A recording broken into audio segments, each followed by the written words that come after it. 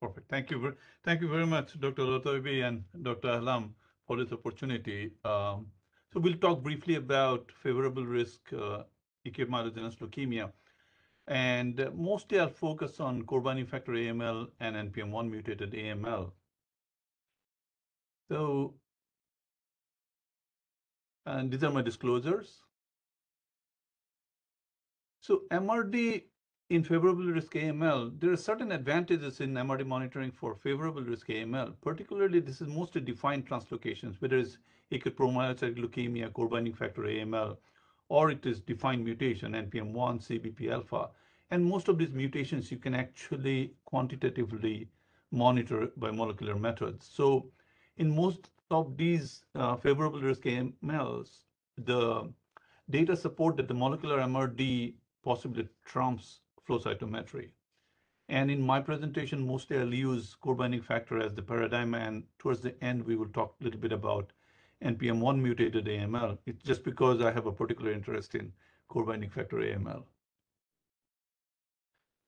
We'll get the easy one out of the way first, to what to do with MRD monitoring in APL. I mean, luckily, we don't face this problem, too often anymore, because with the frontline treatment being so effective, APL relapses are becoming, very vanishingly uncommon. And but still, if there is persistence or reappearance of PCR in APL, this has to be treated as a clinical relapse and has to be treated as with salvage treatment, with full salvage treatment. So that's sort of an easy decision for APL. And the decisions are not necessarily, so easy for core binding factor AML or for NPM1 mutated AML. As we know, core binding factor AML, this mostly involves two translocations. For translocation 821, it involves a translocation between RUNX1 and RUNX1T1.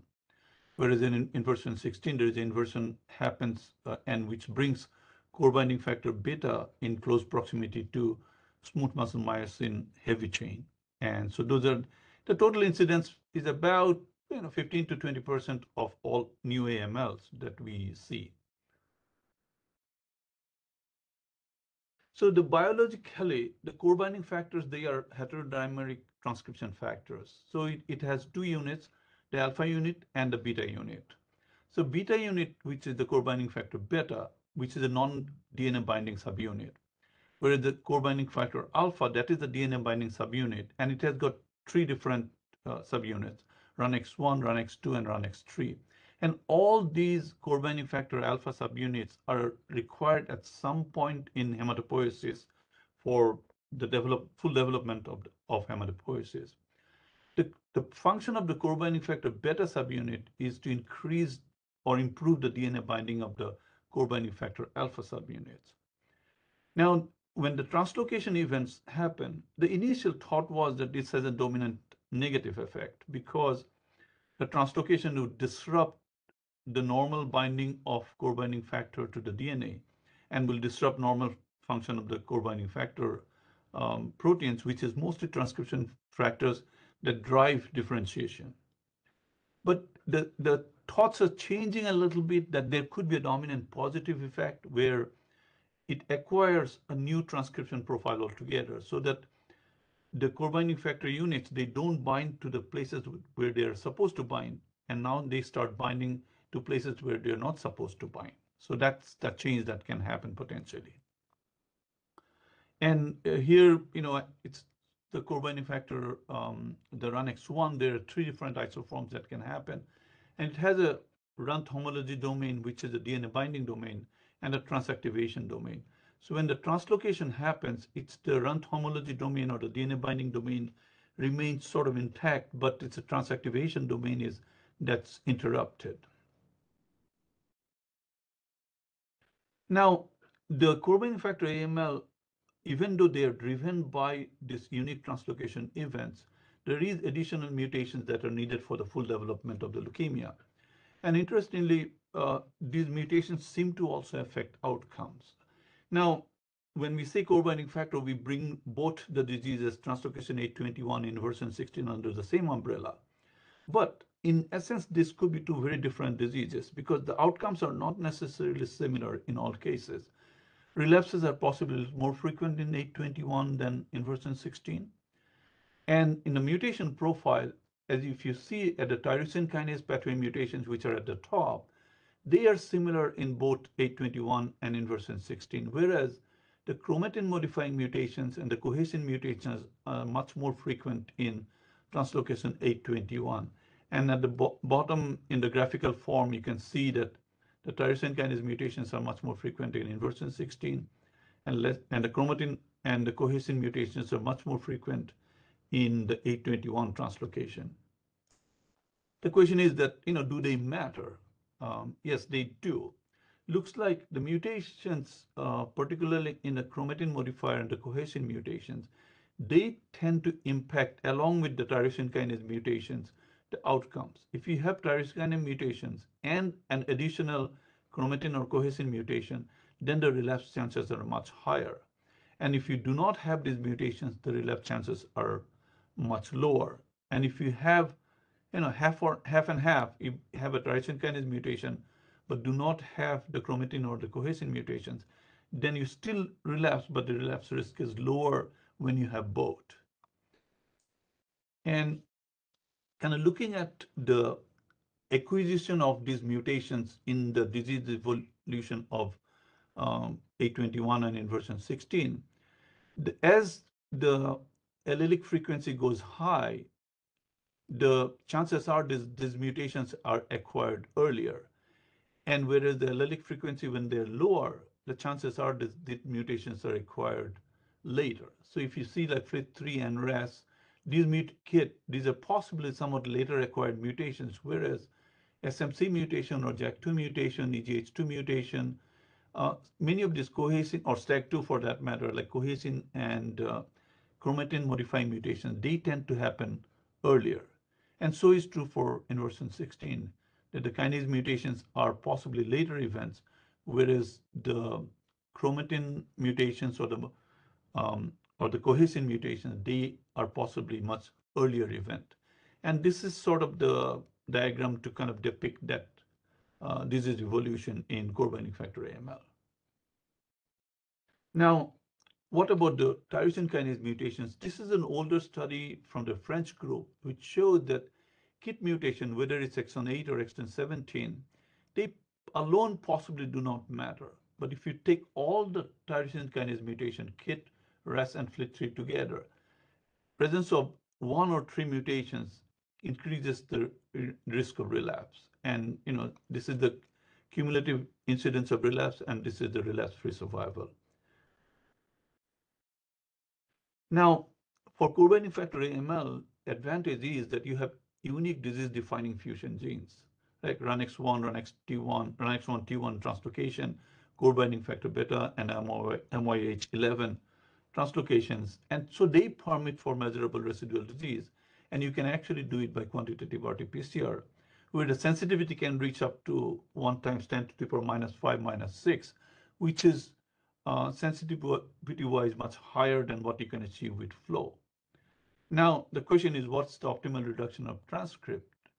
There is a limitation in this, that unlike CML, where you have the international standard, you don't have full standardization of methods. So most large institutes or large groups, they develop their own methods, but there need to be some sort of cohesive utilization and the standardization of these methods.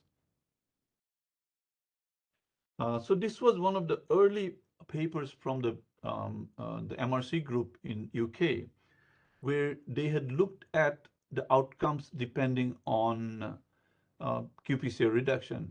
If you have more than 3 log reduction, your chances of relapse is much higher.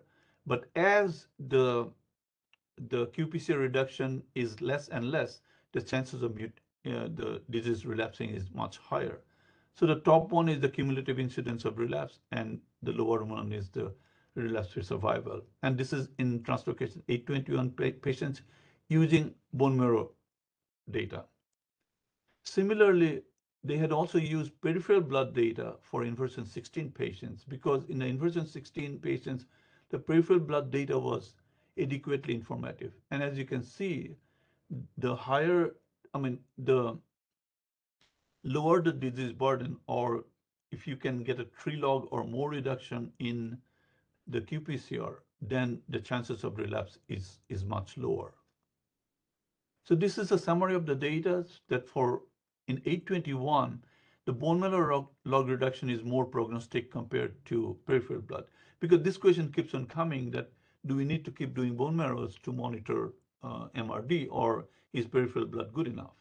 Looks like for 821, you may need a bone marrow, and a 3 log reduction after induction and 4 log reduction after course 3 is indicative of sustained relapse-free survival.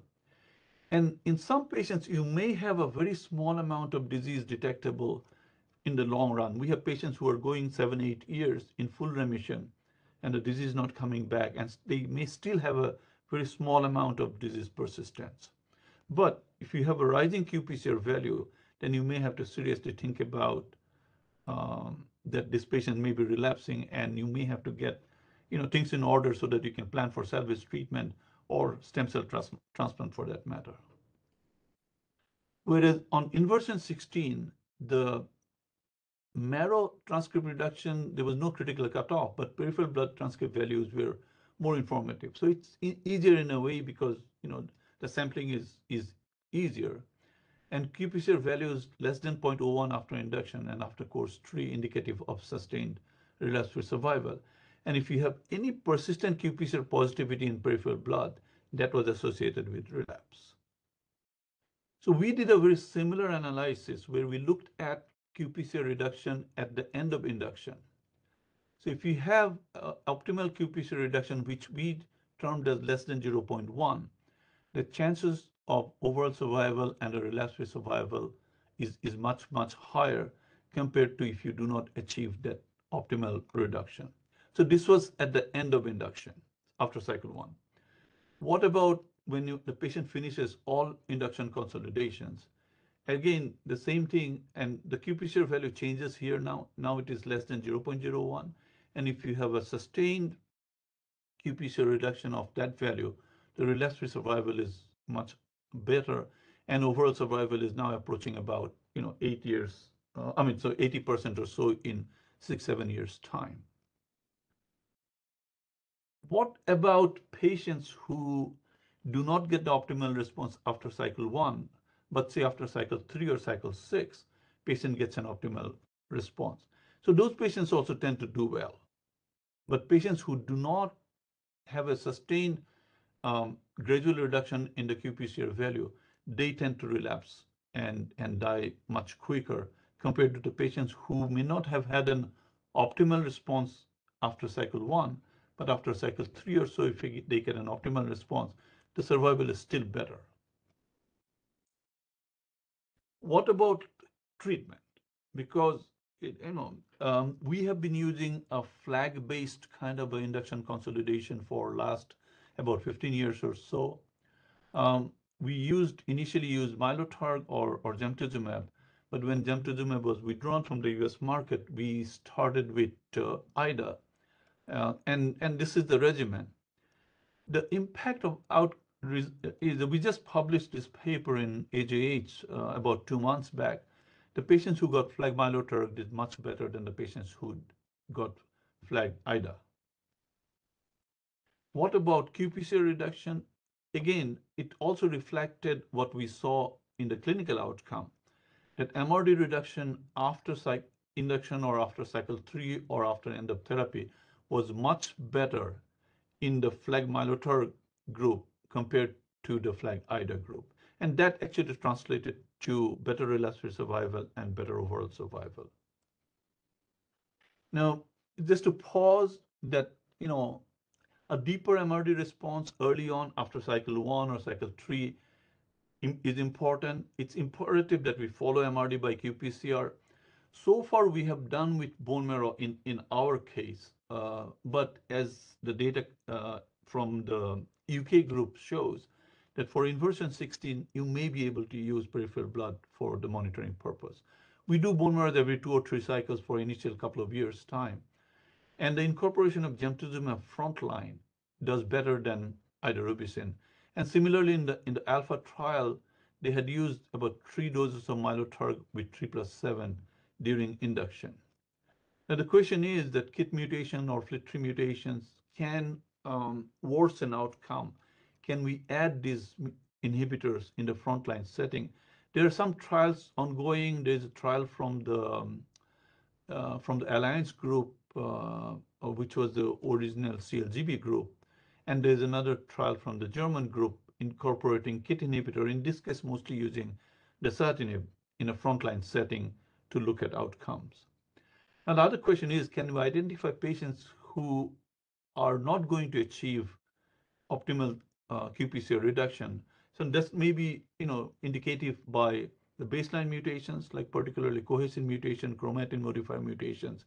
So patients who have these mutations, they may not achieve a optimal qPCR response. So maybe these are the patients we need to watch closer, or think about at least getting a stem cell team involved early on, that in case we need to go there, that we are ready.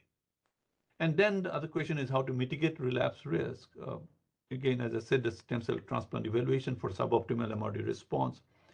HMA maintenance with decitabine or azacitidine, or can we use the oral drugs now that we have these oral HMAs available? High level of MRD elimination, can we use NK cell or CAR T cells or bispecific antibodies? And eventually, again, can the baseline mutation profile identify patients with suboptimal response? Some of these questions are still not quite answered, and we're trying to answer some of these questions.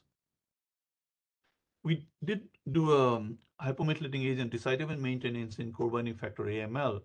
There are three groups of patients. The group one is the patient who had persistent qPCR after chemotherapy, whereas for group two, they had a truncated consolidation either because of infectious complications or the patients were older, so they could not get all the planned consolidations. And in that, 2A is the group that actually had achieved an optimal MRD despite not completing all treatment, whereas the 2B is the group that has suboptimal MRD. As you can see, the group 1 and group 2A, they did reasonably well, whereas group 2B, who could not complete all the consolidations and still had a suboptimal MRD, they had a much higher chance of dying from the disease and an early intervention. Here, the TTNT means the time to new treatment. So these patients needed second line of treatment very early on. What about stem cell transplant? This was the data that is published from our center by the stem cell transplant group. What they had looked as the persistence of MRD positivity prior to transplant. Here they had taken a cutoff of 1%. If the patients were MRD positive at less than 1%, they did pretty well post-transplant, whereas patients who had a higher MRD positivity even after transplant, their outcomes are not so great. And this is the other data that was published in Blood coming from the Chinese group. They did an approach that is somewhat similar to what we have done or the UK group has done, that they had looked at qPCR reduction after induction and after about one consolidation. So after about 3 cycles of treatment, and the patients who were in optimal molecular response, they continued on chemotherapy alone, whereas patients who were not on optimal qPCR response, they were sent for allogeneic stem cell transplant. But some of the patients decided that they didn't want to go with an allogeneic transplant, so they just continued chemotherapy.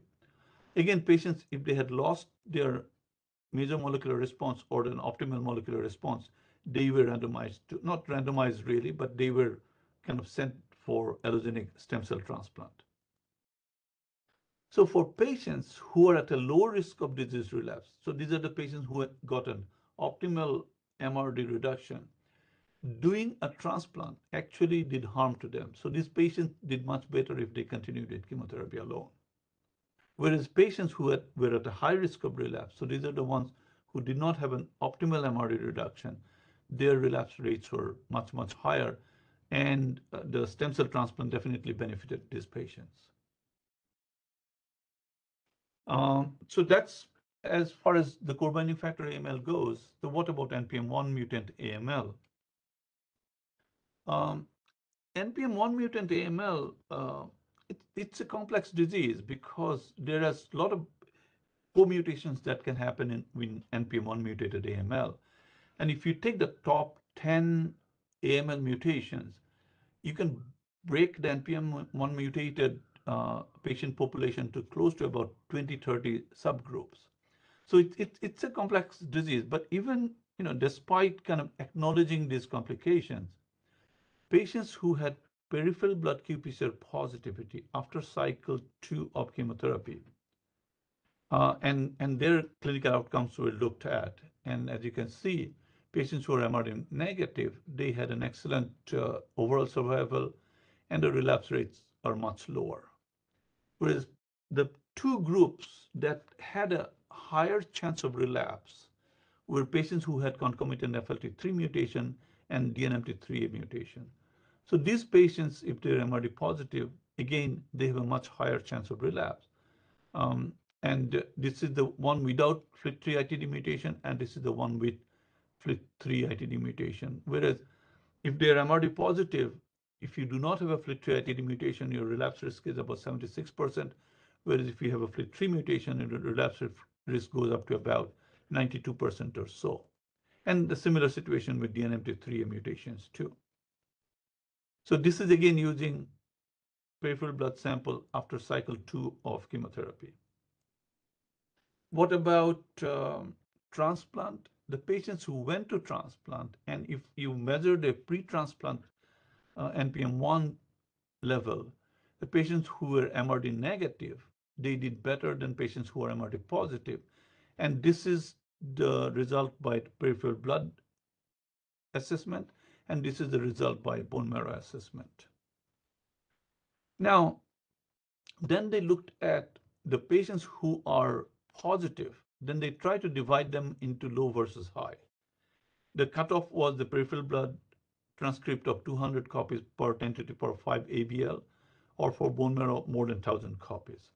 So when they looked at the low versus high, the patients who had higher MRD, they definitely had much worse outcome compared to the low MRD positivity. And these are the ones that are MRD negative. And this is by the bone marrow threshold, and this is by peripheral blood threshold. And if you combine both, so this is the outcome. Basically, again, patients who have high level of MRD, either by peripheral blood or by bone marrow, they tend to do poorer. And then this is sort of the final flow chart that they made. If you're MRD negative, you're low risk. If you're MRD high positive, you're high risk. Now, for the MRD low positive patient population, if you have a FLT3 ITD wild type, then you fall into the low risk group. Whereas if you have a FLT3 ITD mutated, then you fall into the high risk group. Now, the question is that if you fall into the high risk group, what can we do? Can we use a FLT3 inhibitor? What other options can we use? Can we avoid T cell depletion from the stem cell transplant, maintenance hypomethylating agent or other agents, donor leukocyte infusions, or other immune approaches that we can use to mitigate the risk. Again, finally, so this is sort of the overall thoughts that I have in terms of molecular MRD-based approach to favorable risk AML. Again, for favorable risk AML, it allows molecular MRD tracking, and that tracking is better than flow-based tracking. What we truly need is a standardization of assays so that when we are comparing data from different institutes or different groups, we can talk the same language. MRD translates to worse outcome, whether it's pre-transplant or while on chemotherapy. But the question is, can we improve frontline chemotherapies? Can we use some sort of triplet regimens where you add other agents? In this case, at least for the core binding factor AML, the use of gemtuzumab definitely improves outcome, and so that should be incorporated in a standard manner. Other questions is that if you have FLT3 mutant AMLs, can we start adding FLT3 inhibitors or KIT mutant core binding factor? Can you use something like dasatinib or other KIT inhibitors? MRD-based interventions, it is one size will not fit all, and it will all depend on what level of MRD. Best option, as far as we know so far, is possibly stem cell transplant. Now, there is a caveat that if you have a stem cell transplant MRD positivity, particularly for NPM1, you still have a worse outcome. So then, what alternate interventions can you do? Can you do a maintenance with hypomethylating agent or venetoclax? Particularly, venetoclax may have a pretty good sensitivity in the NPM1 mutant AML. And there is data to suggest that some of the good risk AML patients with sorafenib maintenance, they can do well. Data coming from German groups. Alternate could be cellular therapy, CAR T cell, CAR NK for MRD elimination, either prior to transplant or patients who cannot go for a transplant. And finally, immune agents like antibody drug conjugates, T cell engagers, etc. Thank you, and thank you for your attention, and I'll be happy to take any questions.